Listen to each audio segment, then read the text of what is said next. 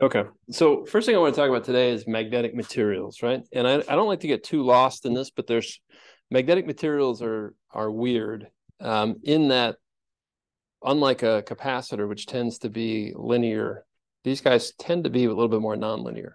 If I say nonlinear, what that means is you guys know if I say I have a B field, right? How does that relate to the H field? Mu times H.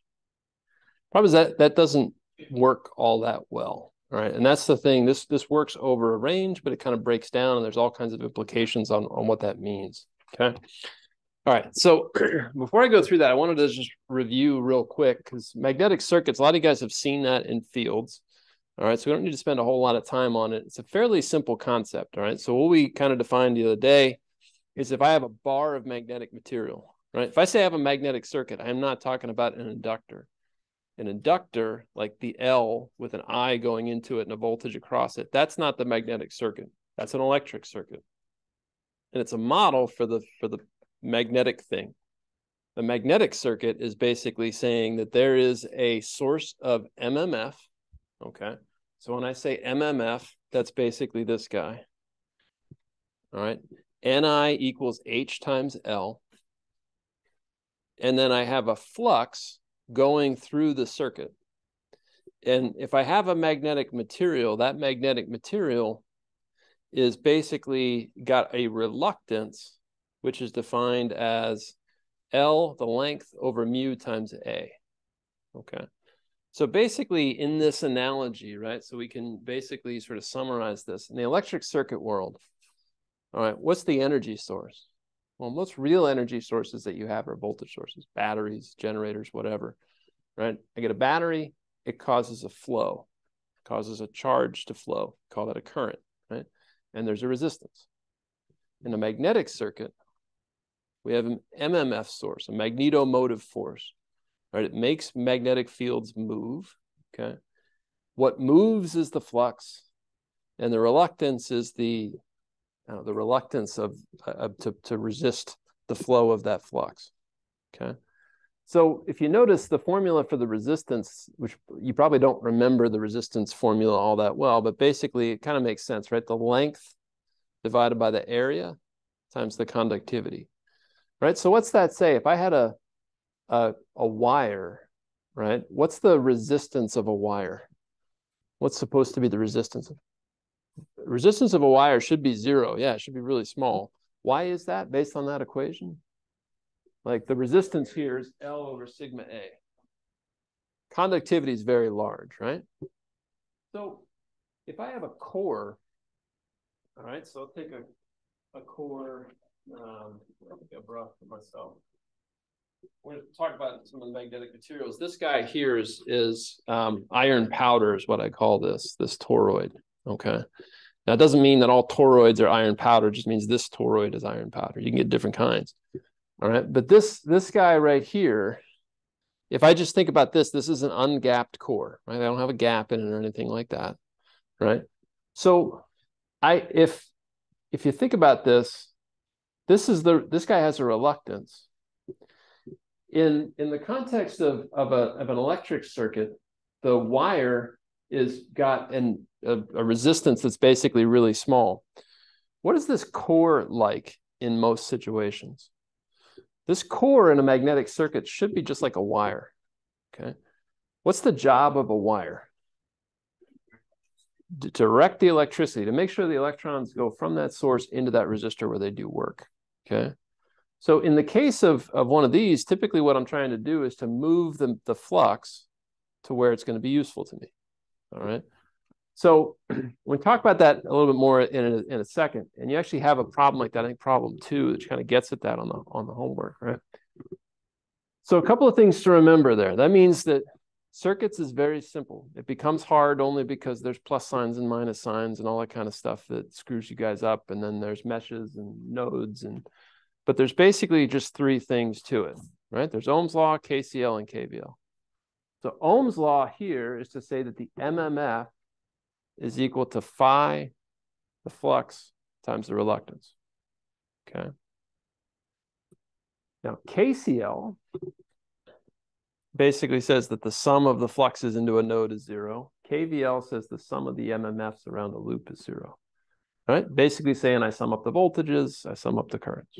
Okay, it's a fairly simple process. Now we don't talk about this as much because these aren't as important probably to just everyday life, maybe what they are, but not as maybe as such as electric circuits. The thing about this, as we're going to talk about, is how much charge leaks out of the wires and doesn't go into the resistor. If I talk about this picture right here, right? How much of the charge goes through the air? Pretty much none. Not none. There's some. It's just pretty darn small, right? It's picoamps or something, right? That's not the case here. Some of it's going to, quote unquote, leak out. All right. And the reason for that is over here, sigma for copper. Any idea what the value of that is for copper? It's like 10 to the 12. All right. The mu over here is like, 10 to the 4th times mu naught. All right. So it's, in other words, this guy is effectively like 12 orders of magnitude bigger than the conductivity of, I guess I'll call it air. All right. And whereas this guy is only a couple of orders of magnitude bigger, which means that the leakage is going to matter more. Okay. We're going to get into that a little bit more as we go, but I'm not going to focus there yet. For now, I'm going to say most of our materials are essentially ideal, which means that I'm going to usually try to assume that my mu is close to infinite. Okay. All right. Now, so let's say this is sort of a typical inductor, what I have here, where I have an air gap.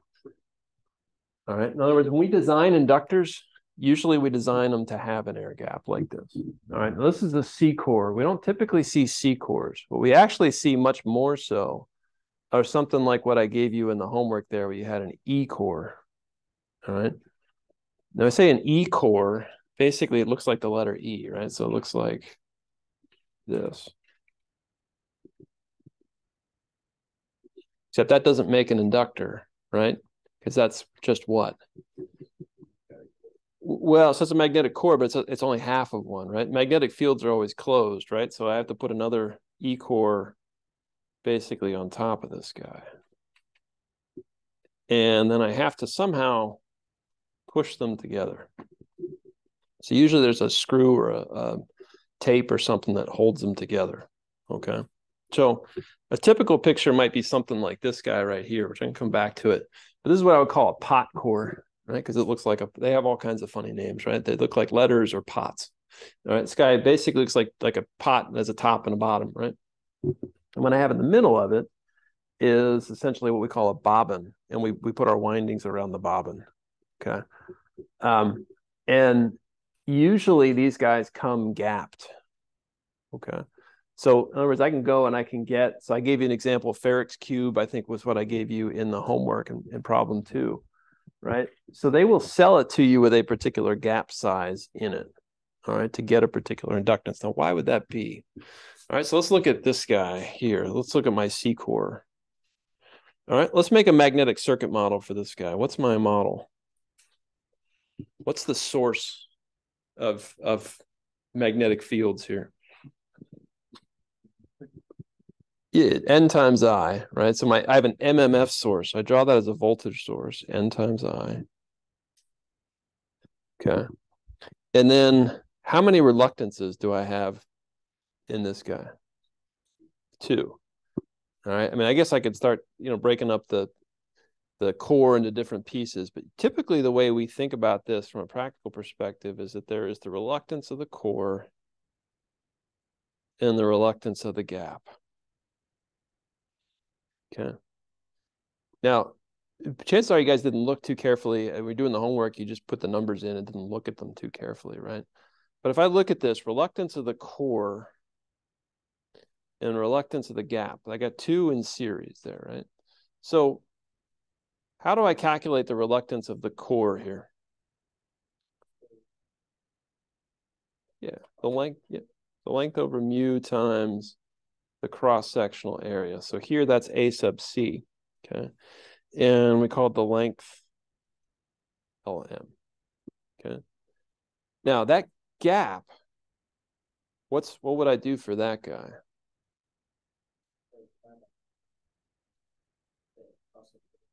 Yep. All right, so Lm, and I'd be careful, this guy's got a mu relative times mu naught times the area of the core like that. All right, now, look at this. In the homework, this mu r, I said, is typically on the order of, 1,000 to, I don't know, 5,000, something like that. All right. So what's true about the reluctance of the core relative to the reluctance of the gap? It's smaller. And in fact, typically its Rg is much, well, yeah, typically the gap has a much higher reluctance than the reluctance of the core. All right, now where's the difference coming from? Well, the length is longer here, right? The gap is small, right? So typically G is, the length of the gap is typically much smaller than the length of the core. All right, their areas they're same, but what's the other thing that's different here? With permeability. Permittivity is a dielectric thing. Yeah, makes sense. Permeability here, all right, is much bigger for the core. So that means that effectively, this guy here is like a magnetic version of a wire oftentimes, right? What's his job in life? His job is to direct the flux to where it's useful. Where is the flux useful? It's useful in the gap. All right. That's just like, and that's, I tried to show that. We're going to do that again probably on Monday when next time I'm in here live, where I try to take, if I take two coils that were identical and put them on top of each other, you guys know if I put a voltage on one coil and I have another coil near it, that's a transformer, right? If the number of turns is the same, what do you expect the voltage is going to be on the secondary? The same. All right. Without a core, that won't happen. All right. The reason it won't happen is because I haven't directed the flux to go exactly where I want it to do. Right. The job of this magnetic material is basically to make sure the flux goes where it's useful. All right. That's its primary job in life. And so the other thing that's true about this guy too is the mu here is really hard to control. And so I put data, this is actually the data for that same material I gave you in the problem too, 3C90 material, all right? One of the things you see here, they tell you mu sub I, it tells you at a particular temperature and a particular frequency and a particular B field that its value is 2,300 plus or minus 20%, which is a pretty big variation, all right?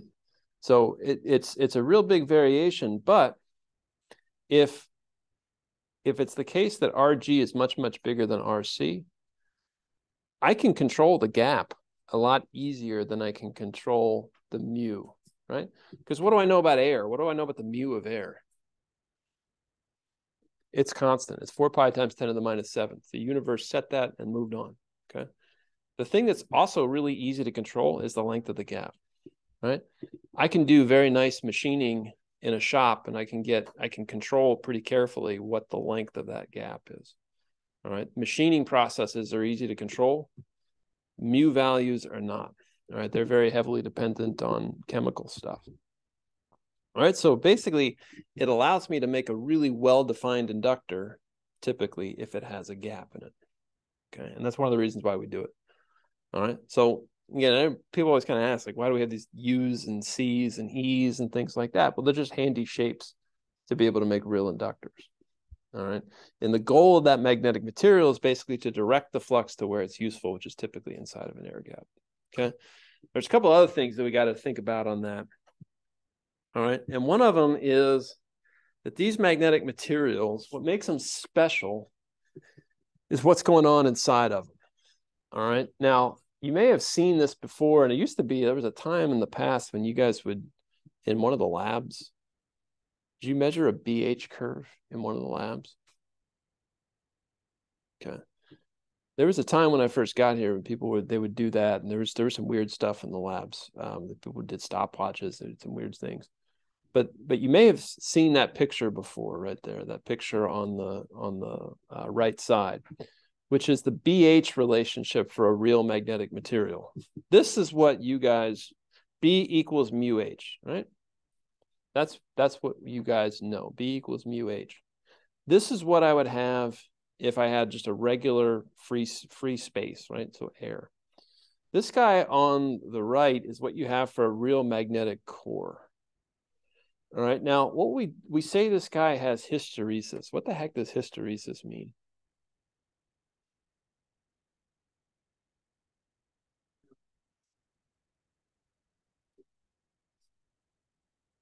Not quite. That's not quite how I would refer to it. So I think the simplest example I can think of hysteresis is, let's say I'm trying to control the temperature in a room to 70 degrees. Okay. So how's your air conditioner work, right? It just turns on and off, right? So what's it have?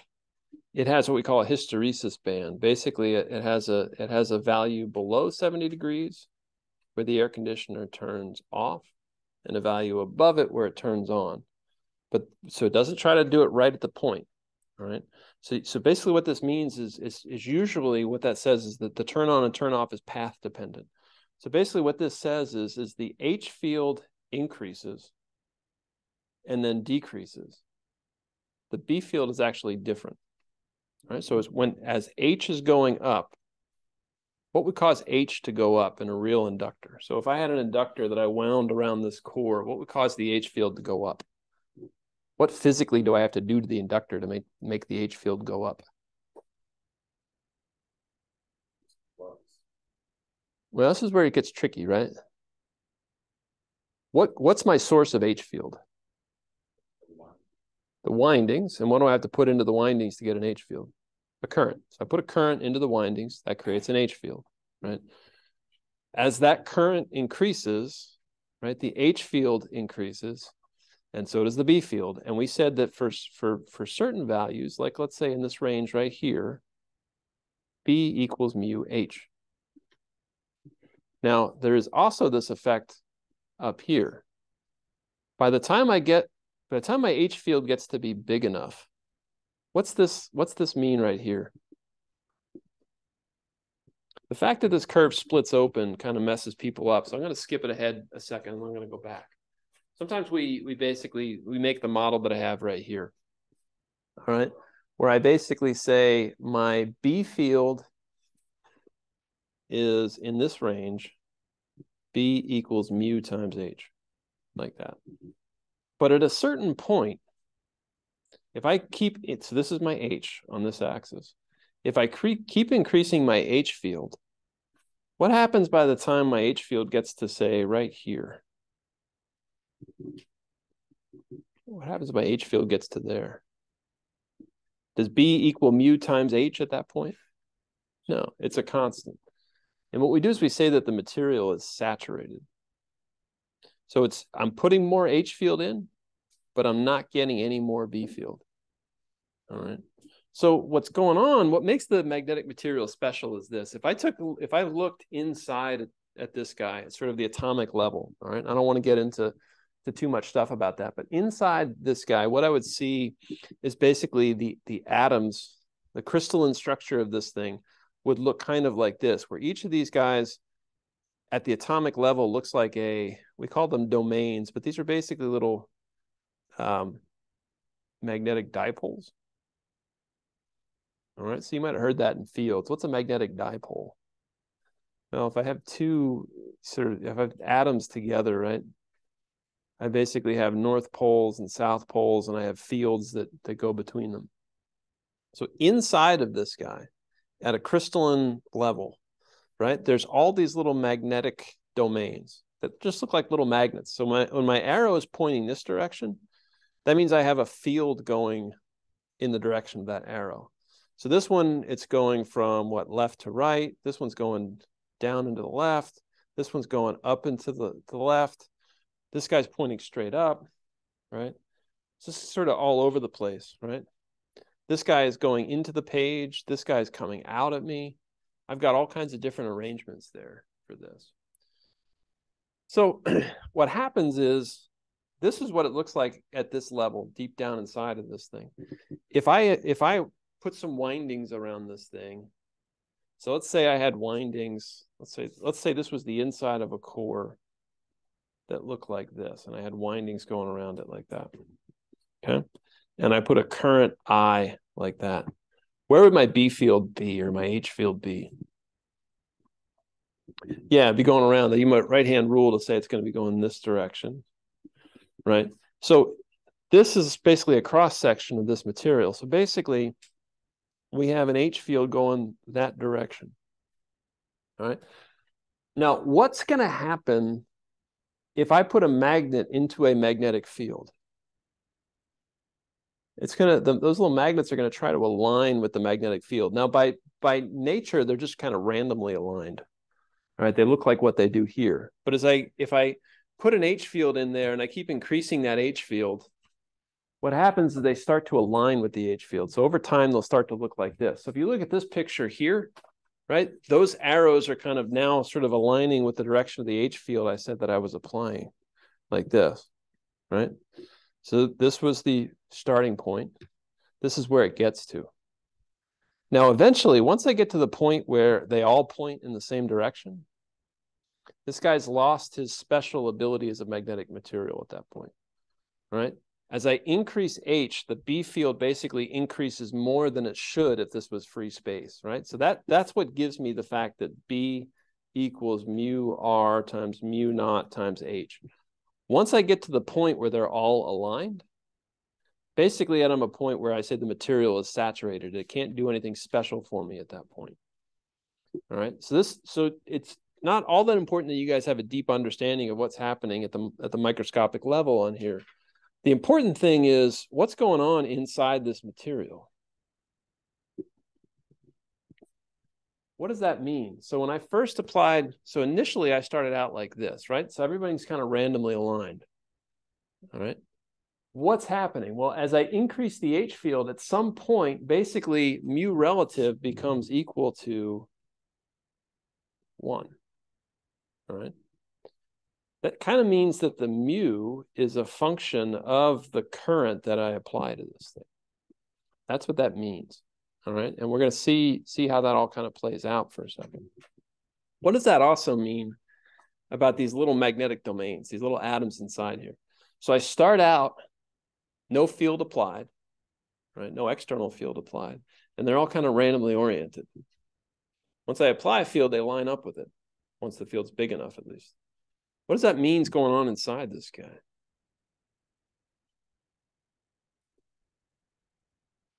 Those are atoms down at that level, right? So there's motion happening inside of this thing.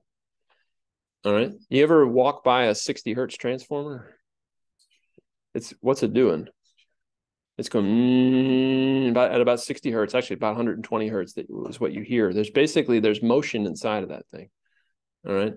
Which if you touch it, it's hot as well, right? Because basically these little domains are just moving around inside of this thing. There's some other factors or something called magnetostriction, which is going on there. The materials, just all sorts of motion is happening inside of the material. All right. So that's important. What does that mean also has to be happening inside of that thing? If there's motion, there's got to be what? Work. In other words, there's got to be losses inside there. There's heat being generated inside of that thing. All right. So there's losses and there's other things. So the first thing I want to focus on is the idea of saturation, which is to say if my B field gets to be too big, the device begins to look like air. All right. The fact that these magnetic domains are inside of this thing basically gives this guy sort of a magnetic boost up to a certain level. Once they're all aligned like this, that boost factor is lost. All right, so he only looks like a good magnetic material in a certain range. And so what I marked out here was BSAT. So what I call the saturation flux density.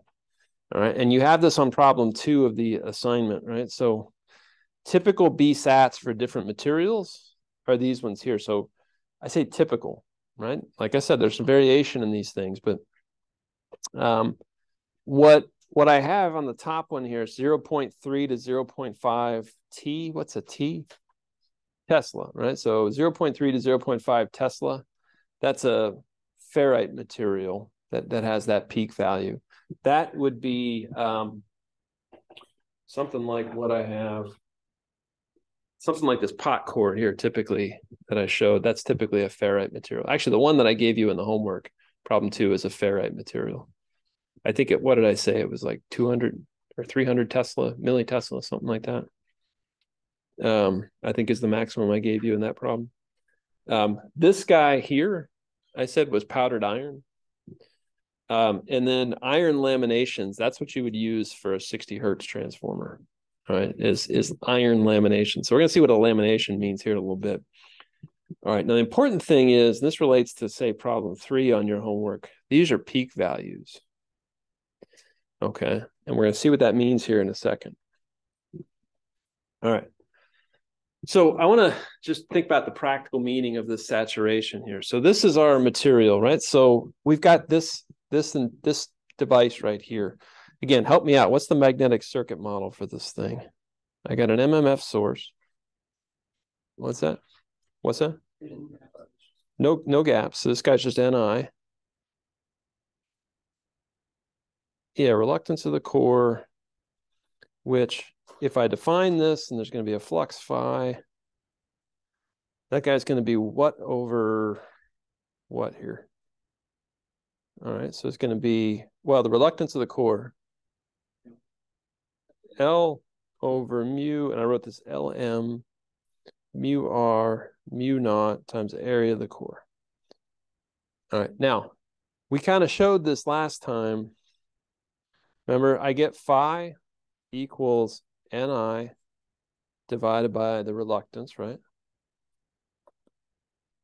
That's the flux going through this thing. We also said we defined something called the flux linkage. What is that? Lambda. Well, what is it? It's phi times n. Exact, said just like an engineer, it's phi times n. What would a physics guy say? He might say phi times n too. I don't know. But the basically one turn, each turn has a flux phi. But I can think of those as basically n inductors in series with each other. So the flux linking the whole thing is basically the sum of it. So if they all have the same flux, it's n times phi. So this guy becomes n phi, which we write as n squared I over the reluctance of the core. And we define from this the inductance. We said lambda equals what? L times I. And we said that L basically is always n squared over the reluctance. Okay, and I always like to look at it that way. It's helpful to me. All right, let's think about this though for a second. All of that assumes that what range am I in on this BH curve? The linear range. It assumes that I'm basically between here and here. This is the H line. All right. Now the H, remember, is Ni times the length of the core. So the current and the H field are directly related to each other. Okay. Now, I want to think this through for a second. What happens if I reach the saturation point? What happens if I reach here? If I reach the saturation point, if I keep increasing my I, so I increase I, and eventually the B field inside here. And how do I figure out the B field inside of this thing? Based on my magnetic circuit model, how can I figure out the B field? Yep. Yeah, basically B times A. Right? So at some point, once my B gets to be the saturation flux density, okay, what's going to happen? Well, basically at that point, my mu is going to drop. And effectively, once I saturate, my mu is equal to mu naught. Okay. What's that going to do to my reluctance? So if my mu drops, what happens to my reluctance of the core? It increases. What's that do to my L? L decreases. That means the L is a function of the current. Now, you don't think of that for a capacitor, right? A capacitor, you put a voltage on it. For the most part, you never have to worry about this. But for almost any real inductor, this is a problem, all right?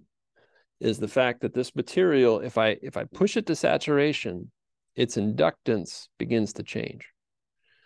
All right. So what practical effect does this have? So it has a practical effect. And one of the things I did, so here's a good way to get an inductor, right? So what is this? Hopefully you've seen this before. It's a 24-volt doorbell transformer. You can go to your favorite Lowe's or Home Depot and get plenty of these, right? It's for doorbells. You used to have power supplies that had these. You don't have any power supplies that have one of these anymore. All right. But you used to get these. All right.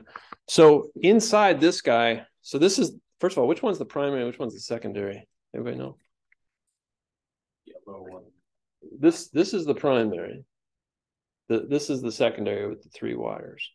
Okay. And I'll explain why that is later, but this is the primary side, right? That's where I put the 120 volts. Now, typically, this is the way I like to think about hooking. So if I do this and I hook this guy up, all right, what does the current and everything look like because of the saturations? We typically talk about hooking up our inductors to an AC excitation. Why? Because the grid is 120 volt source. As far as you're concerned, right? Those outlets are 120 volt sources and they're voltage sources. All right. So when I hook up an inductor like this doorbell transformer, right? So like this guy or like a motor, right? Basically, I'm hooking that thing up like so. All right. So that imposes what onto this thing? So in terms of if I have my inductor like this guy right here and I hook it up to a voltage source. So in the electrical world, this is V of T, like that. All right. I put a voltage source onto that thing. And I put a 60 hertz voltage source. And let's say my V of T is this guy here. So my V of T is just, how am I going to write this? If this is 120 volts, how do I write V of T? Not almost 120 times cosine.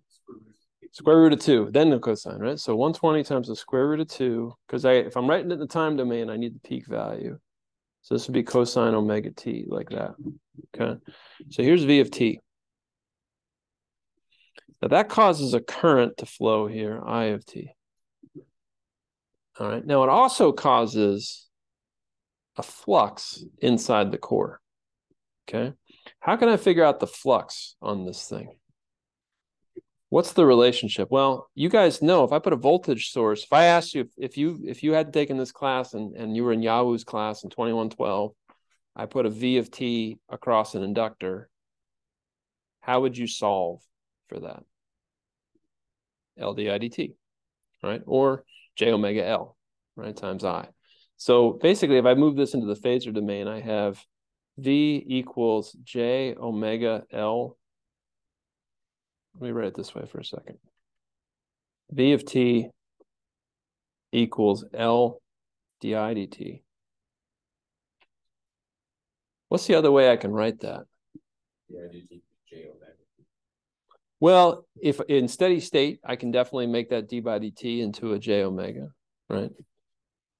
I can also say lambda equals Li. So how else can I write this? This is basically just Faraday's law right here. So can I write this as d lambda by dt? And also as n times d phi by dt? Or how can I get that in terms of the B field? What's that?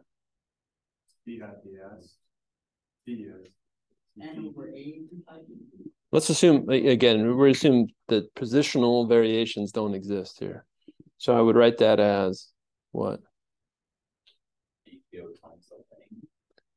So area n times A times dB by dt. Assuming the area is not changing as a function of time, I basically get that relationship right there. Okay.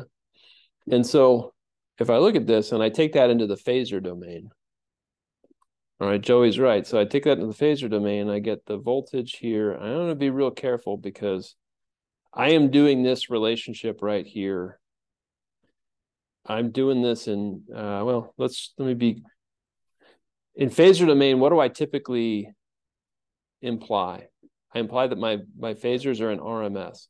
So help me take this guy, n times a times dB by dt. Help me take that to the phasor domain. So I had v of t equals na dB by dt. If I go to the phasor domain, what happens to that? Na is just Na. All right, so V of t is equal to N. Just focus on this expression right here. My voltage is equal to this, okay? But I have voltage is also equal to that, all right? How do I take this expression here into the phasor domain? V of t becomes a phasor. What happens to the, you said it already, what happened to the d by dt? D by dt becomes a j omega. When I go to the phasor domain, right? So you have V equals L di dt, right? In the phasor domain, that becomes voltage equals j omega L times I, like that, okay? Same thing happens here. I have V equals what? How about I write that? Na times what? J omega times B. Yeah, so usually we put the j omega up front. So j omega times N A B. And I say whatever the phasor is for B. So in other words, what that does is it creates a B field. All right. Now, I guess I already labeled the voltage, but how do these guys relate to each other? If this is the V and this is the B, why did I say this is V of t right here? And why did I say this is B of t? How did I know that V, first of all, is V leading or lagging? Is the voltage leading the B field or lagging the B field? V is leading it, has its peak earlier. How many degrees earlier? 90, right? Now, why do I know that? Because the J is there, right? If I add the angles, right, I'd see the angle of V equals the angle of J, which is what? 90 degrees, plus the angle of B. All right. All right, so we're going to use this. This is what happens typically in any real system, right? So what's that going to do? So I hook up, so if I hook up this guy right here to the grid, right? So I hook up the primary to 120 volts RMS, meaning peak value of 120 times square root of 2, about 170 volts. There's going to be a current that goes into this thing. But what it's doing, if I put a voltage onto it, I'm creating a B field inside of the core on this guy. That's what I'm doing. All right. That B field, as a result, creates an H field. All right. That's the way we think about it. Basically, I'm imposing a flux onto this thing by hooking it up to a voltage. All right. So what is the current going to look like? Well, this is basically what happens. If I put a sinusoidal voltage onto it, then I get this sinusoidal flux, lambda of t, which is basically N times A times B of t. The result of this curve here, that BH curve, is basically to make the current look super weird. Right? Now, the current basically looks really peaky. What's going on here?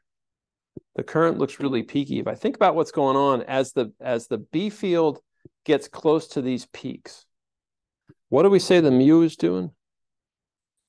So mu is getting smaller. So mu relative is approaching 1, right? So the reluctance we said is getting bigger. The L, which is n squared over the reluctance, is getting smaller. Okay. So if you think about this, this guy is an inductor, right? So basically what I wrote there is when I have this circuit and I have V equals, just in terms of a circuit, if this guy has an L value and I said to you, well, tell me how I get the current. how would I get the current? If this is L, this is V, how would I get I? Yeah, so V divided by J omega L. So think about that. If L gets smaller, so as I approach the peak of this, so as my B field gets bigger, my mu gets smaller. So let's say as B goes up, mu goes down, the reluctance goes up, the L goes down. So what's going to happen to the I? It's going to get bigger. And so what I do is I get these really peaky, odd-looking things. All right, and usually this is what it actually sort of looks like. If I have a V of t that I put on this thing, the B field still looks kind of sinusoidal, and then the I of t looks awful. Is what it comes down to. That I of t looks like crap. And so he's real peaky. All right. The other thing about him being peaky, he's also, this is not a linear system here, right? Is that a sine wave, that I of t? Right? I need a Fourier series to define that thing, and I don't want to talk about all the details on that, but that's where Fourier series would apply. That guy has all kinds of harmonics to him. All right. But I don't need to worry about that too much. Basically, what I say is that current is badly distorted, right? And that is exactly what the current looks like going into an unloaded transformer, okay? When I say unloaded, what do I mean? When I say that if I took this transformer here and this transformer was unloaded, what does that mean?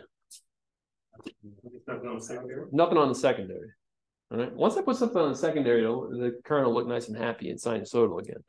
All right. But this is what it looks like usually by default. All right. And so I call that ultimately, I'm going to come back to the slides there in a second, but I call this guy what I call the magnetizing inductance.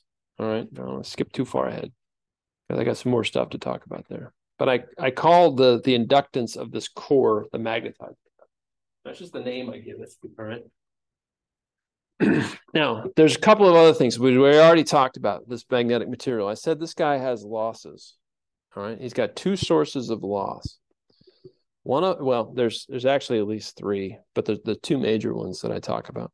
One of them is hysteresis loss, and the other one's called eddy current loss. So let's think about this hysteresis loss for a second. I'm going to go back to this picture. The fact that there's this weird BH relationship is causing these magnetic domains to move around. That's what I call hysteresis loss.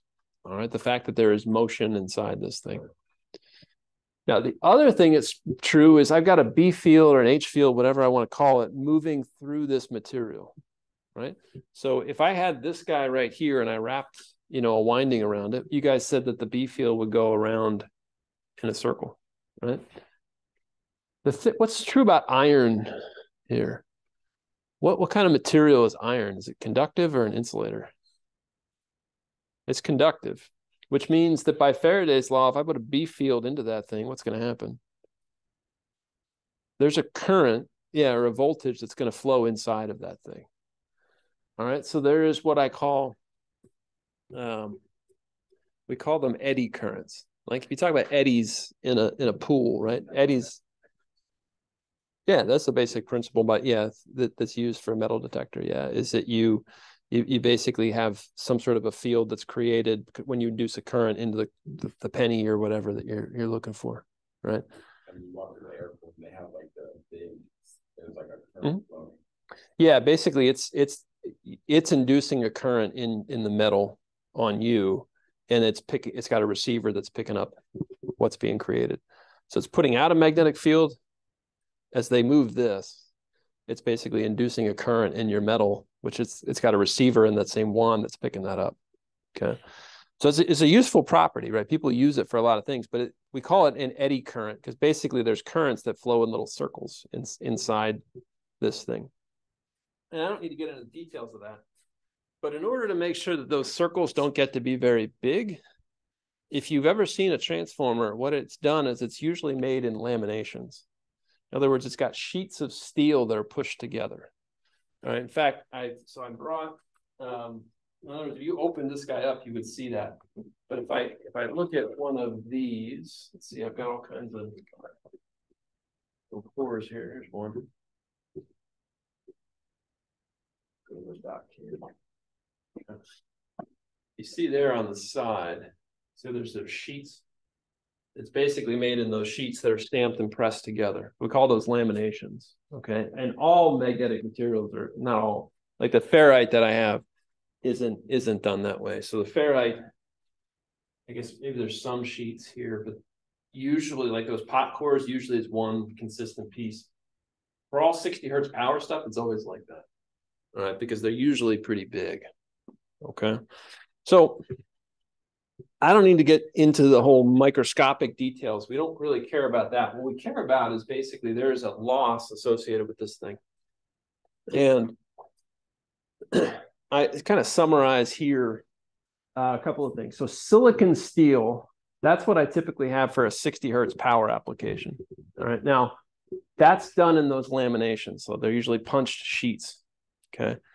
When I taught machines, I used to take them out to the plant where they made motors, and you'll see the motors are basically made in these punched steel sheets. All right.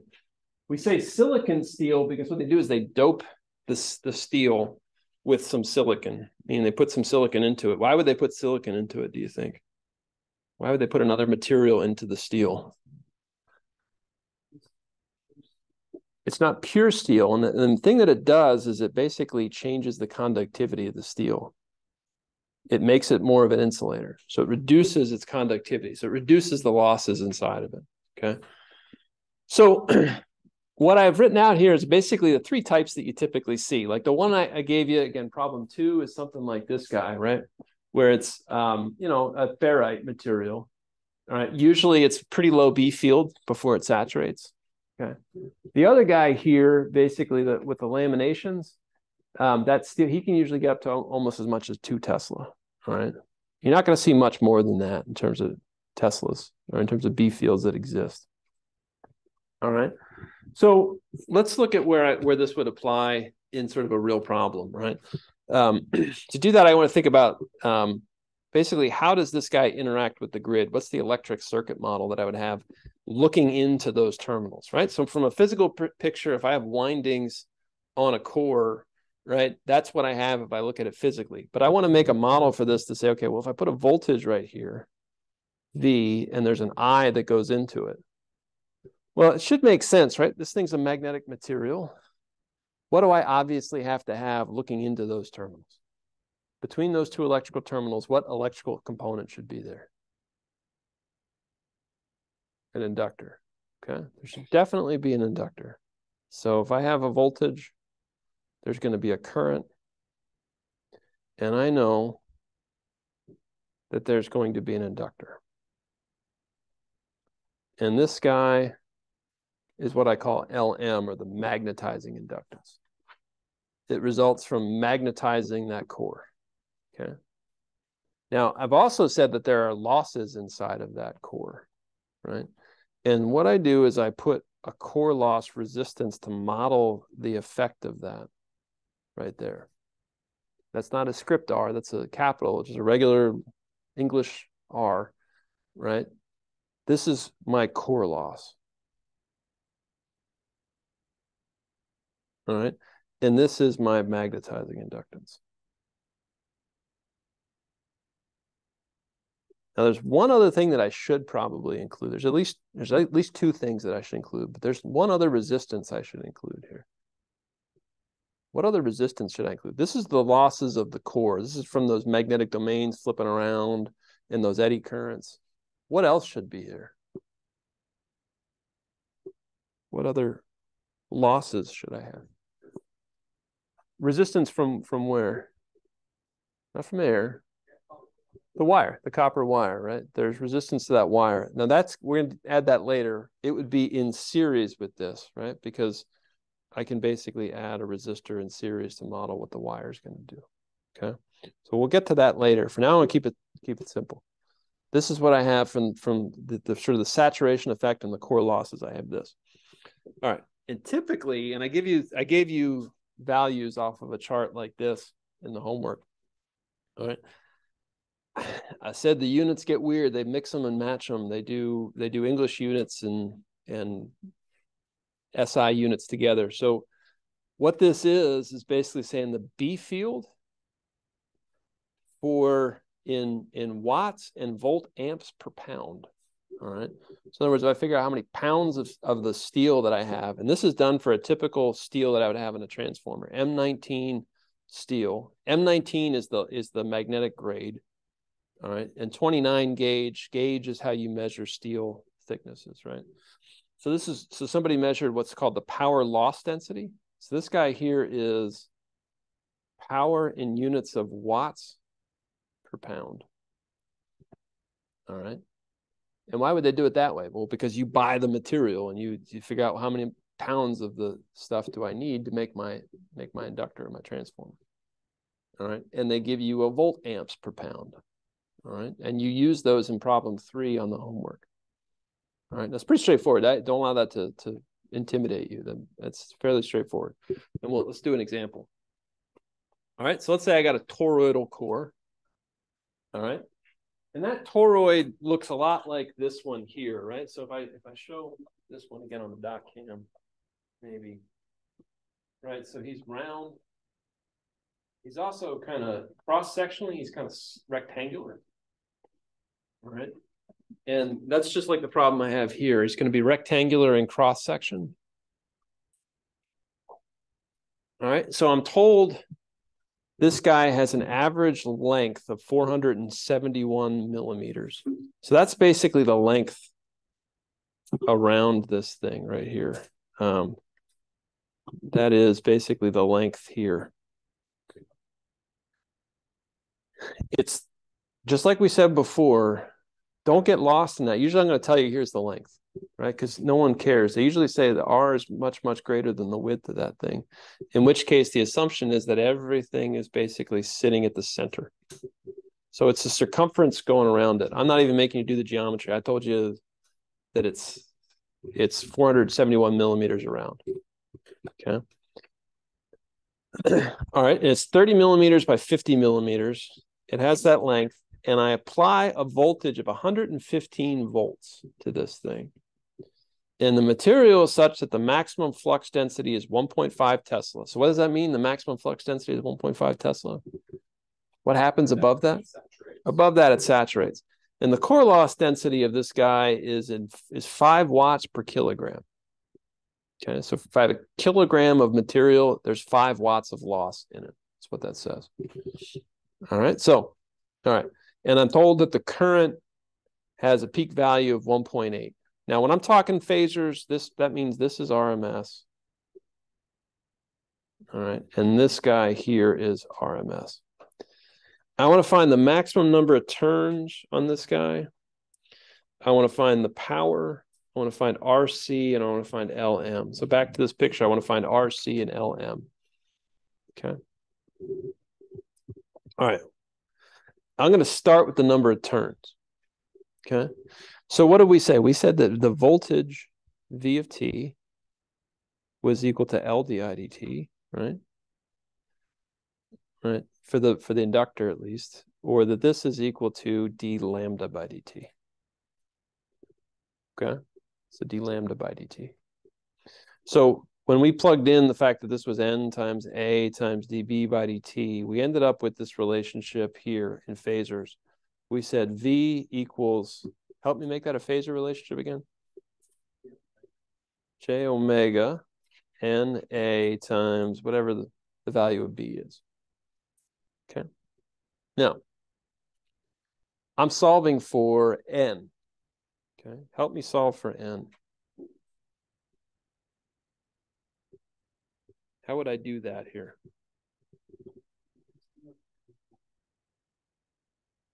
Yeah, right. So if I push this guy, as I always do, I try to push him right up to saturation. So I basically say I'm going to apply this 115 volts RMS, and I can't allow my B field to go any bigger than 1.5 Tesla. Okay. So I got to be careful. I got to do this in peak values, right? So what I end up saying is this guy becomes square root of 2 times the RMS value of the voltage And I'm going to do this in magnitudes. If I do this in magnitudes over here, what happens if I take the magnitude of j omega n a times b? Yeah, so this is RMS here.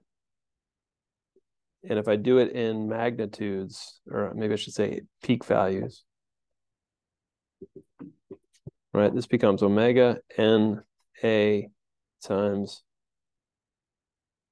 I guess I'll say it as 1.5 Tesla. Like that. The reason you want to is the maximum of turns is going to happen that way. Well, no, it's not to say. It's to say if I have that voltage and I want to ensure that that voltage is using the inductor as best it can, then it should basically push it right up to the saturation point, right?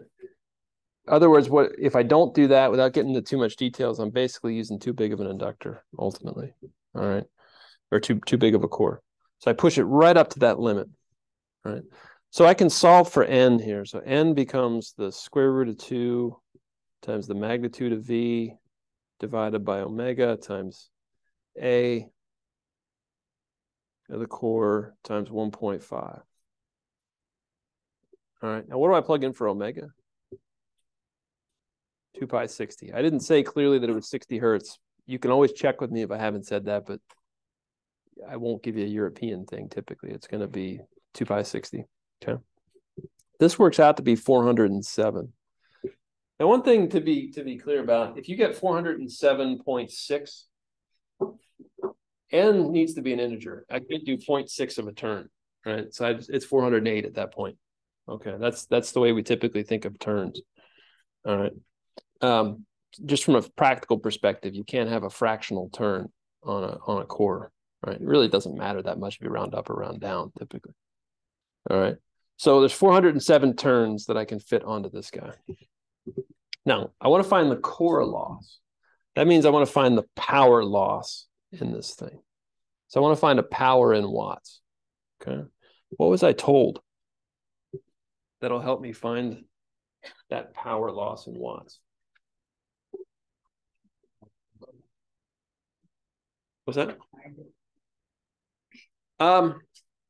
Well, I don't have a resistance or anything yet. What else do I have here though? I have this core loss density. I have this power in units of watts per kilogram, right? So I have, let's see. So big P in watts is P times the mass M of this thing. So this is watts per kilogram. This guy would be kilograms. All right, now here's something that you won't remember. I didn't write this down in my factors here, but in this case, I was told that this is 5 watts per kilogram. Now, what do I need to figure out the mass of this thing? I need the density, yeah. And what else? How do I get from, if I know a density, how do I get to a mass? A volume and a density gives me a mass, right? So basically I need the density. Now it turns out I looked up what the density was, which is 7,760. This is for steel, for that type of steel, 7,760 kilograms per meter cubed. Now I get the volume of this guy. How do I get the volume of this guy?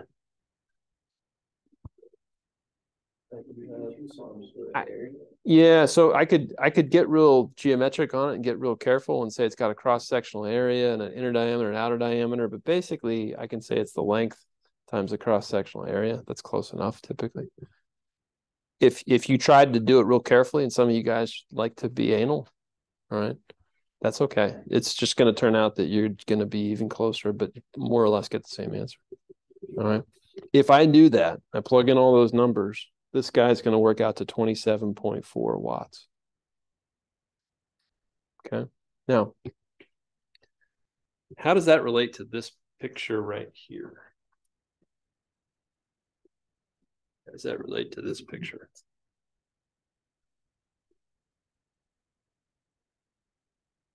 So basically we're saying is the 115 volt source was right here. Okay. That resistor dissipates 27.4 watts, right? So power in a resistor, how does that relate to what I know? V squared over R, right? So I know that it's particularly the magnitude squared divided by R, right? So this is 100 and, so if I rewrite this to solve for R, right? I have 27.4 equals 115 squared divided by R sub C. My R sub C works out to be what? What do we get? 483 ohms is what I get. 483 ohms. Okay. All right. So now I have that. Next thing I want to do is I want to figure out what the L is, the magnetizing inductance. Okay. And I can't do this by saying in this particular case, well, it's N squared over the reluctance, because what do I know? The reluctance is changing, right? So in other words, at this condition, I want to use circuit analysis to figure out what that L sub M is. Okay. Let's go back to what I know now. Okay. So I know that the peak value of the current is 1.8 amps RMS. I know the voltage is 115 volts. And I know the power is, what did we say, 27.4 watts. Okay. So I want to figure out L sub M. And I know that the power is 27.4 watts. I know that this current has a magnitude of 1.8 amps. I know that this voltage has a magnitude of 115 volts. To help me out, how can I figure out what this impedance is?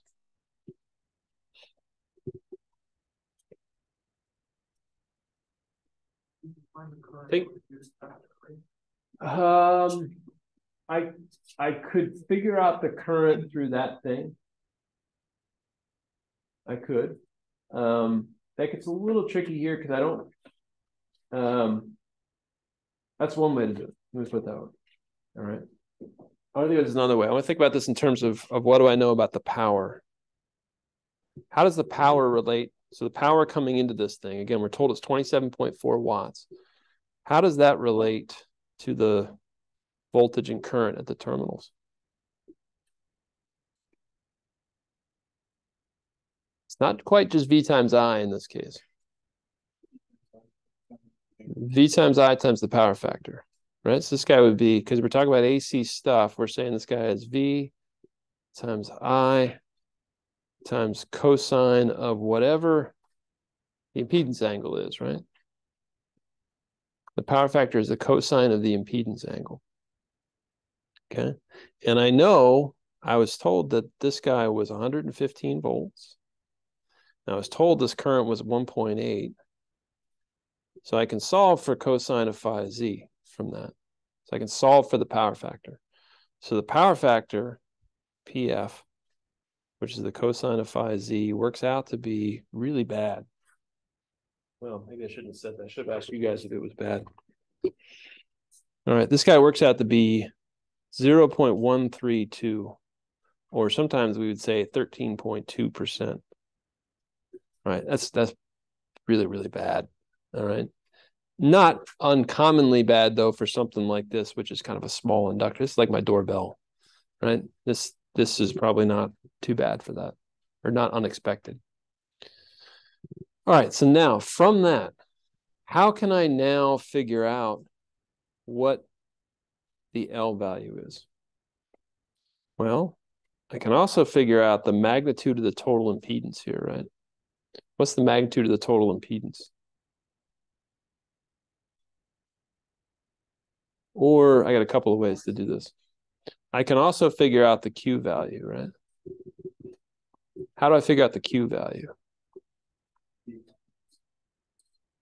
Yeah, magnitude of V times the magnitude of I times the sine of phi. Like that, right? And that's going to end up giving me because I can figure out what phi z is. So phi z, if I'd solved for it from here, worked out to be 82.4 degrees. Okay. How can I relate this to the impedance? Well, we know that V squared, we said the magnitude of V squared over what? The imaginary part of the impedance, which is that XM, like that. So from there, I can solve for it.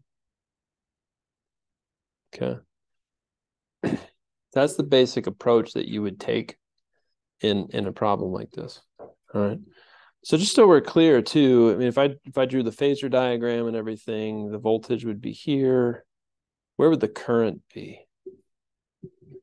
So where's I relative to V? Lagging, and it's lagging by how much? 82 degrees, right? This would be an 82 degree difference.